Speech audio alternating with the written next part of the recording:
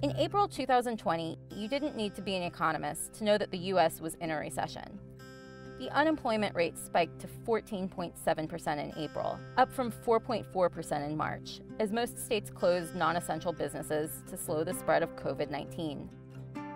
It wasn't until June that the National Bureau of Economic Research officially declared a recession. The question now is, how long do we have to actually endure a recession? No one can predict how long, but understanding the ABCs of recessions can help you navigate your economic uncertainty. This video will explain how long recessions typically last, including what causes recessions, and what to do during a recession, whether you've lost your job or you're lucky enough to still have one. So, how long does a recession last? The National Bureau of Economic Research measures the length of recessions from when the economy peaks to when it bottoms out. Once recovery begins, we're no longer in a recession. The Bureau started tracking the length of recessions in 1857. The shortest one lasted 6 months in 1980.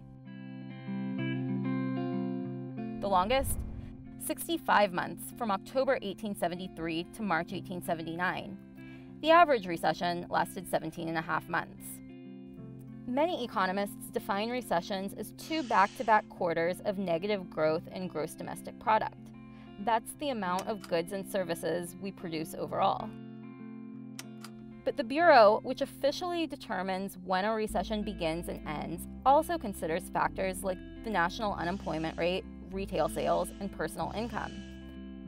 A number of things can cause a recession, from a stock market crash to a housing bubble popping to stay-at-home orders shutting down businesses during a global pandemic. Because each recession is different, it's hard to predict how long it will take to recover. The best-case scenario is a V-shaped recovery. That's a quick economic decline followed by a quick rebound to pre-recession levels. A U-shaped recovery is when there's a more gradual recovery after the decline. A W-shaped recovery is a roller coaster ride of 2 back-to-back declines and recoveries. The worst-case scenario is an L-shaped recovery. That's a steep economic decline and a very slow recovery. Some economists say the Great Recession had an L-shaped recovery. It officially began in 2007 and ended in 2009, but GDP never recovered to what economists had projected before the Great Recession. And unemployment didn't fully recover until late 2015. This recession could be similar. In July, the Congressional Budget Office predicted that the unemployment rate will not reach pre-recession levels until 2030. While that's bad, the reality is that the impact of a recession depends on your situation.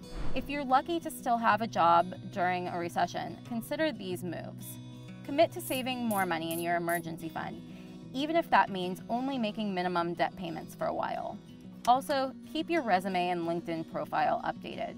You never know when you may be on the job hunt. If you already have an emergency fund, also make investing a priority. Ignore what the stock market is doing in a given day. The market has historically rebounded. And if you've lost your job, apply for your state's unemployment as soon as you can.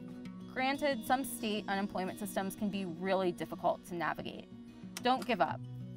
Apply for a bridge job. That's pretty much any job that can bring in money, even if it's not your field, just to make ends meet for now. And if you're in a position to learn a new skill that will help you land a better job when the economy recovers, do it. No one can say for sure how long a recession lasts. Each one is different. But even when times are tough, remember, recovery will happen. We just don't know when.